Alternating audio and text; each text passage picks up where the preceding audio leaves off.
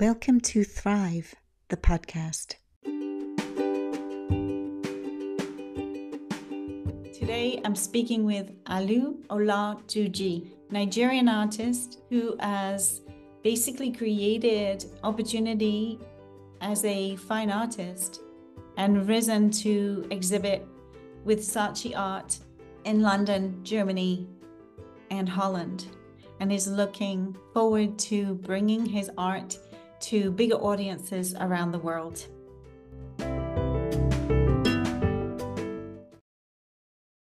I saw you we have a load of mutual friends, and I noticed your profile because you also seem to be exhibiting your art with the Saatchi Gallery. Yes.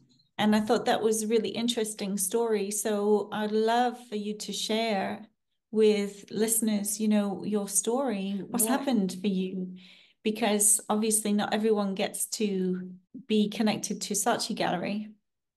Yeah. Who you are, how you grew up, what's your background, and then how did you connect to the Saatchi Gallery and start selling your art and become an artist, the whole thing. Okay. So, okay, first of all, my name is Aliu Olatunji. I am a pencil artist.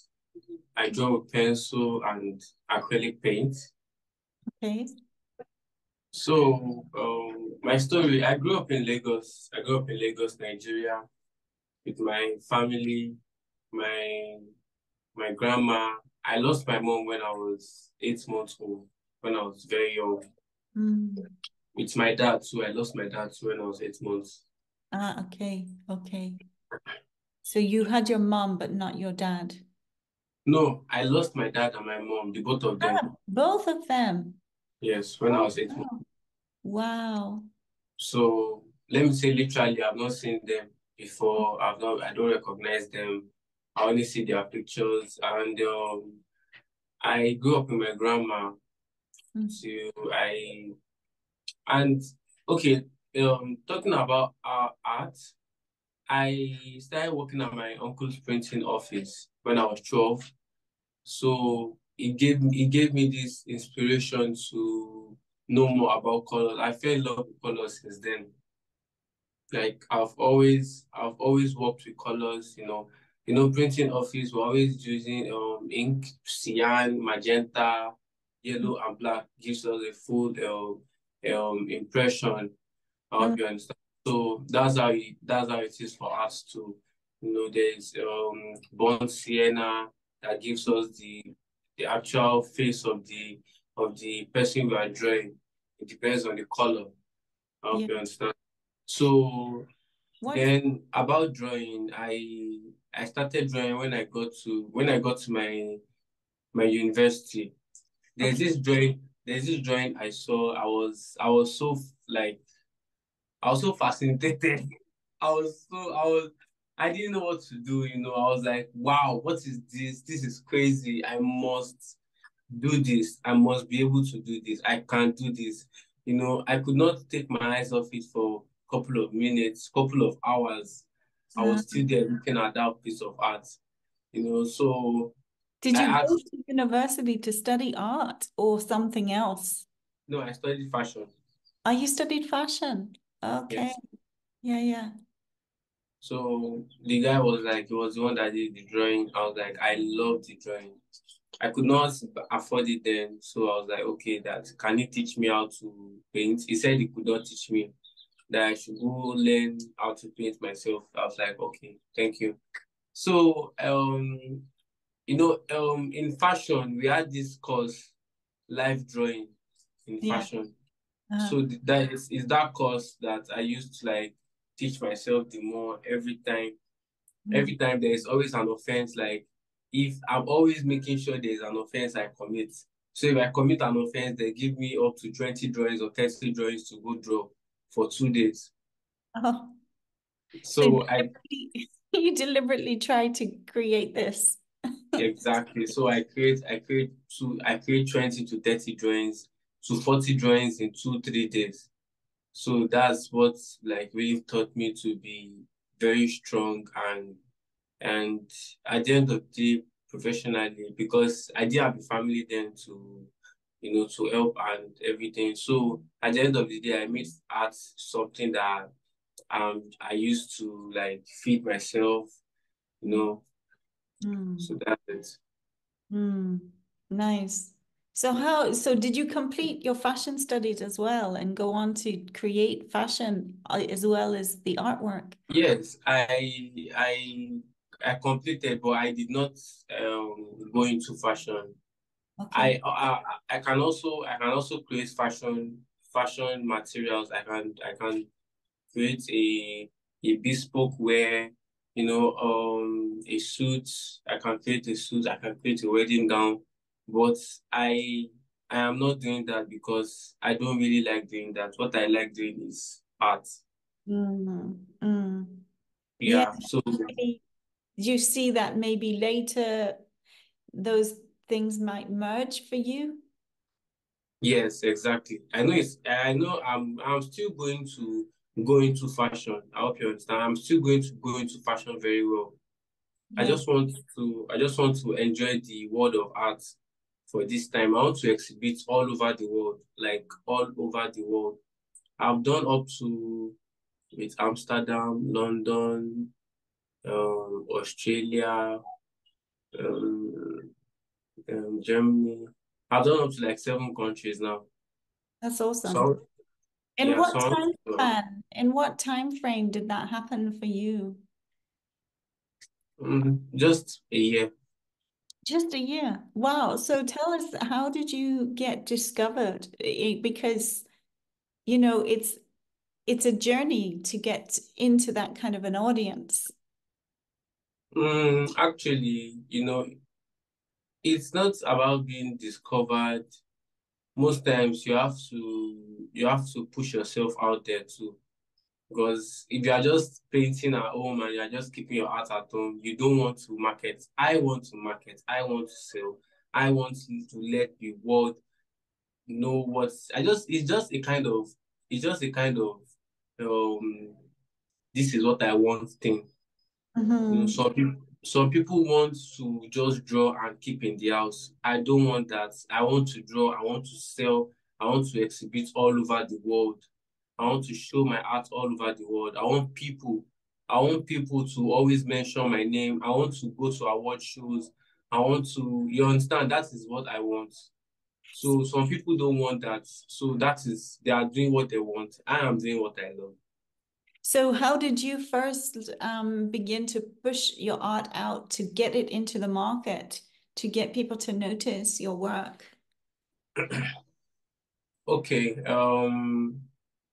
The first thing I did was, should I say, there is this exhibition I did in London. I could not attend it. It was with my friend Nicholas Ferguson. Okay. So we did this exhibition together. It was a duo. It was just me and him, his work So and Nicholas mine. Ferguson, is that what you said? Yes. How did you two meet then?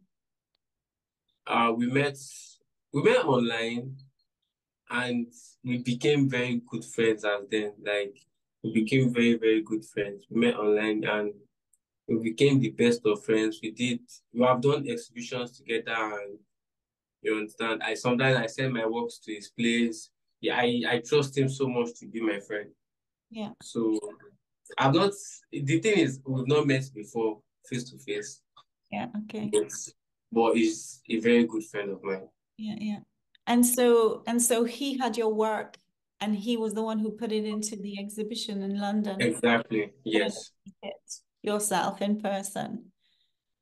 Yeah, I could not do that myself because I could not go to London that time. The funds to go there. What I just need is the visa. Uh, Ah, yeah. yeah, Okay. It was the visa that's the issues. the Ah, ticket the ticket is easy for me to get to. I can get a ticket. You know, the ticket it's not even about the expense. It's about how to get it. So I can get the ticket. yeah. I have my passport. The only thing that is hard for me is the visa. But okay, so they don't back you in that. It helps though when you have connections in London because they can vouch for you for getting the visa. Yeah. Yeah. Yeah. So how did it go at that show? It went well. The show went well. It was an amazing one.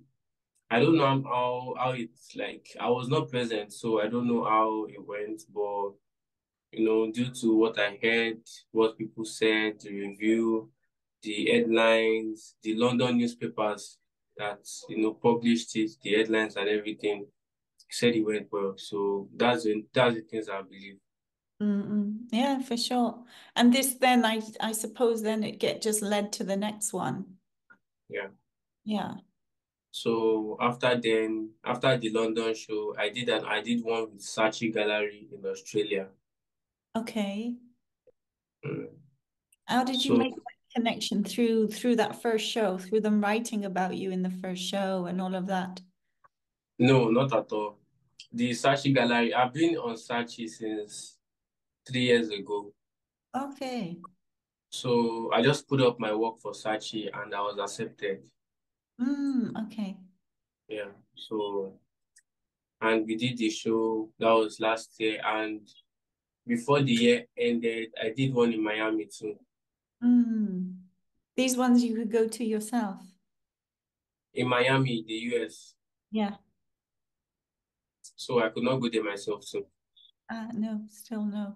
Okay. Yeah. Nice. I've not been to any of my foreign exhibitions before. You haven't been to any of them yet. Oh, wow. It's a matter of time.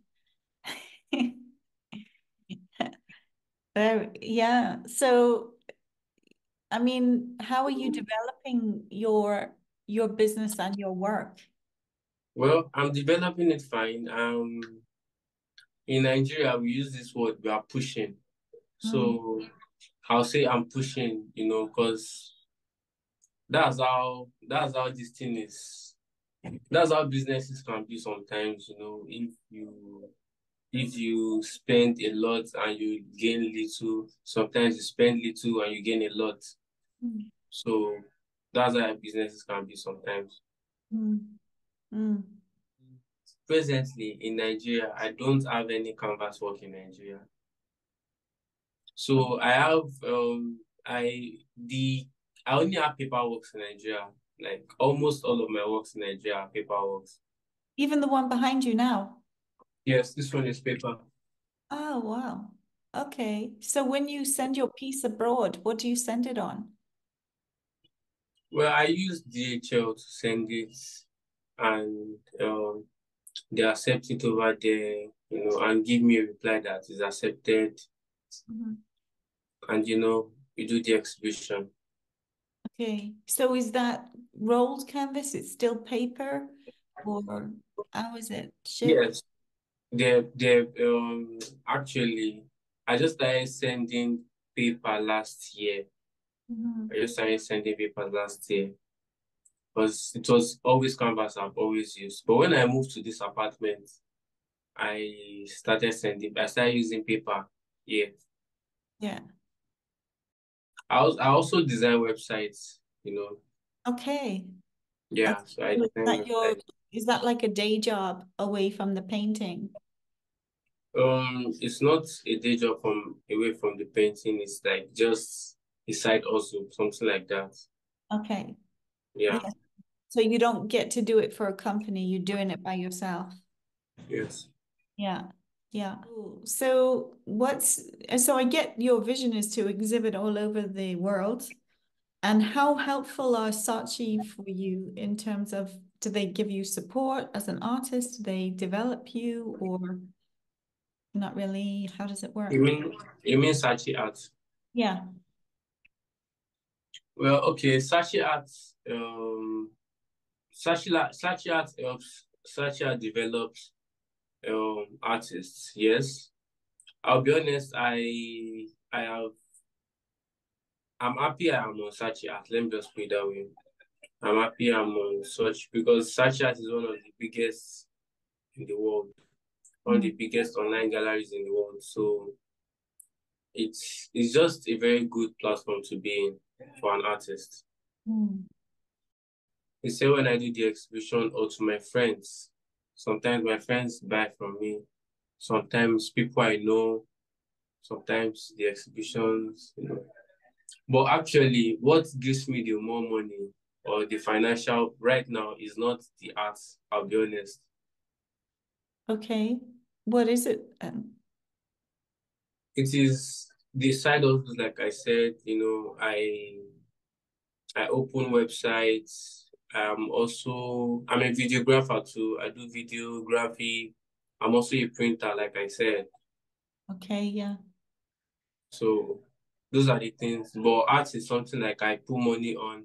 In fact, last year I spent a lot of money on art, Mm. but I didn't get the money back. Yeah, but it's an investment. Exactly. Yeah, that's the way it is with most of creative endeavors, right? We put the effort in and the time in and the talent in. You never know when that's going to return.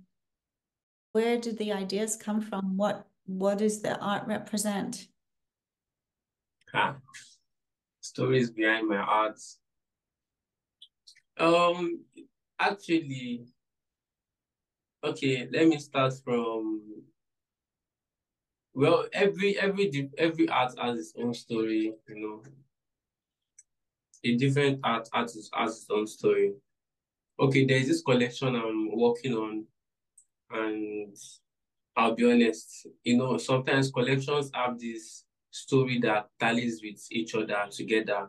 But I'm telling you now that my collection is each art in a collection has its own different story. Mm-hmm. Everything about my art is um like every story about my art is about my life story.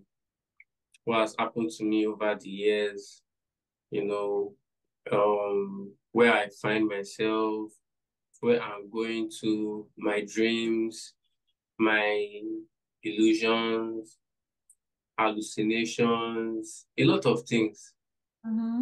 like about me that I need to I can let the world know, so that is why I put on my art most times.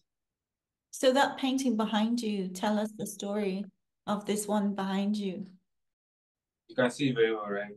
Yeah, yeah. It looks like a road, and Yeah. there are all these buildings on this road, and then there are different people reaching out.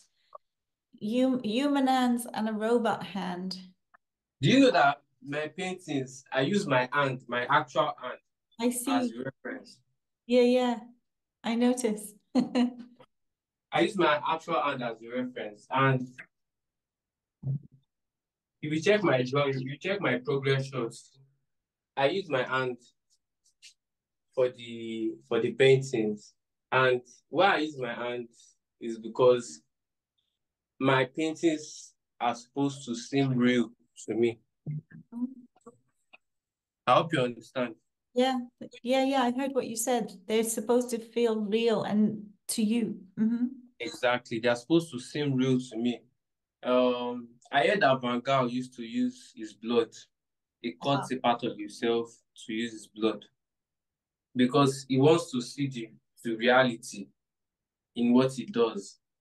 And the thing is, actually, this painting was was one time I was lost in my dream. Mm-hmm. Okay. Imagine if you are. Let me see if I can turn this thing. This camera. Okay, you can turn. You see, imagine if you are standing in front of something like this, and you are looking forward. Mm. Yeah. You don't know where you are. You don't know where to go. You are just looking forward. I hope you understand. You're looking forward, but the distraction is all these different hands and arms are reaching out. Exactly, exactly. And what are they saying? These arms, different arms. Some are asking for help, some are helping. And then this robot is okay. So people are escaping as well, these buildings. A lot of detail. Exactly. There's I like, added a lot of details to it. yeah, so there's like a story within the story.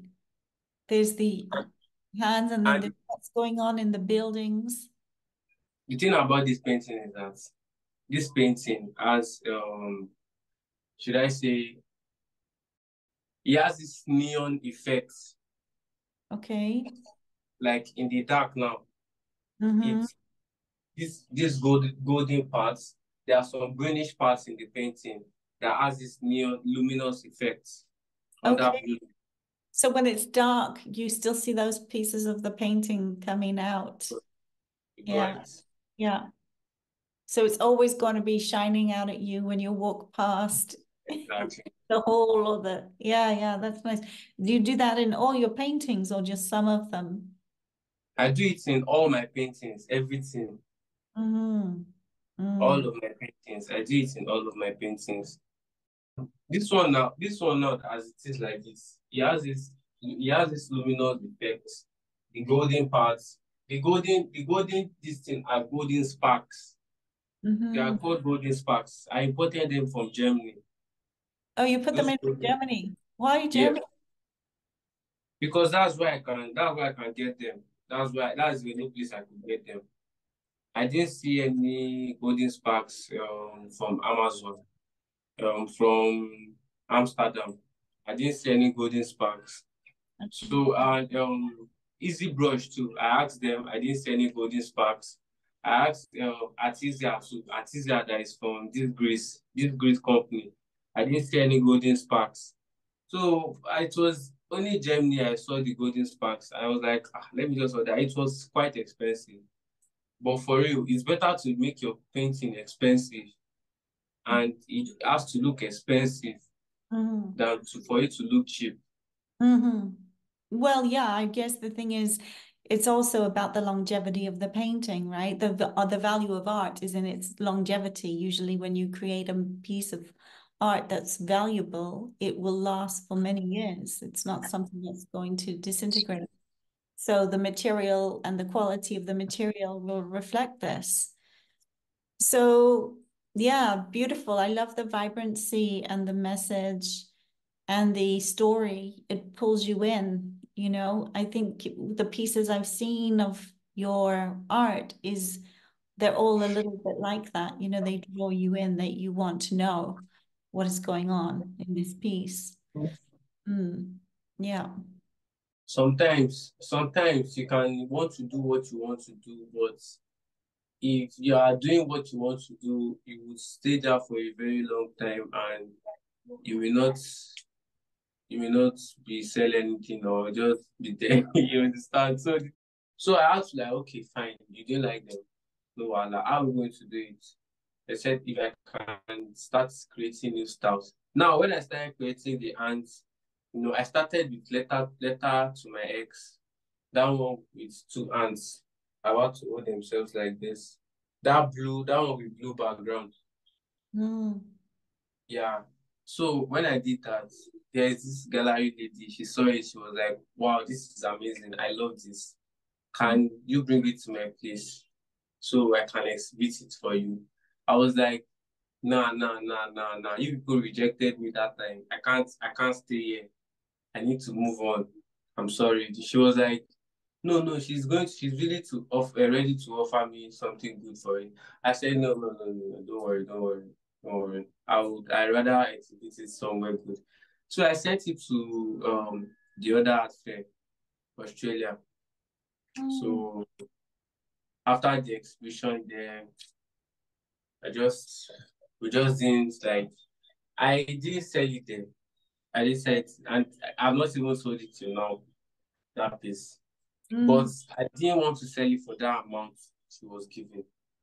My customers are based all over the world. That's why I want to sell all over the world. They Mm. are not just based in a country or in somewhere or in a state or no. They are Mm. based all over the world. So where my customers are based mostly, um, I sold well the most in Nigeria and London.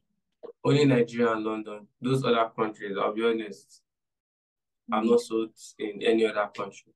But it's a great start. You got started. That's what counts. So, Yeah.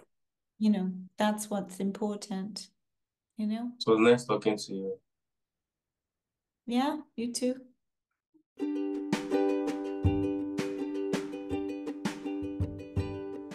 If you enjoyed this episode, please share it and subscribe to the podcast. If you would love to reach out to my guest or myself, visit the show notes where you'll find all our contact information. Thank you so much for listening.